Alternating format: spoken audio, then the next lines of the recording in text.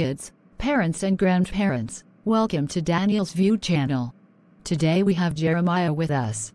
He going to tell you Bible story. Hello Jeremiah. Welcome to our channel. Hello Elisha, thank you invite me for sharing the word of God especially for kids. Before I start our story I request to all parents to subscribe to Daniel's View channel, also like and share. Don't forget to press the bell notification. Then you will get our new Bible story. Yes, please subscribe the channel. Then, Jeremiah, what Bible story you tell us today? Today's Bible story is about how God led the Israelites out of Egypt and make a path in Red Sea. This story is from the book of Exodus chapter 14. Okay, let's start. I am very excited to hear it.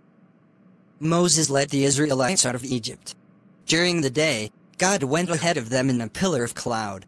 During the night, God went ahead of them in a pillar of fire.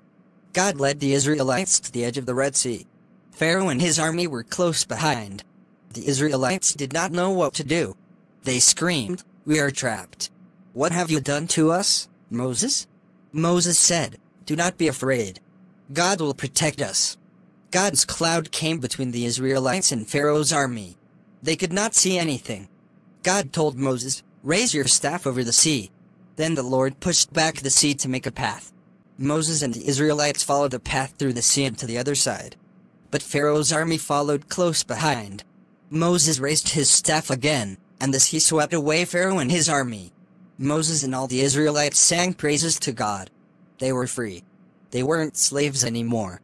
Thank you Jeremiah. It was a very blessed story for all of us. Hope next time you will bring more Bible story for our kids. Thank you.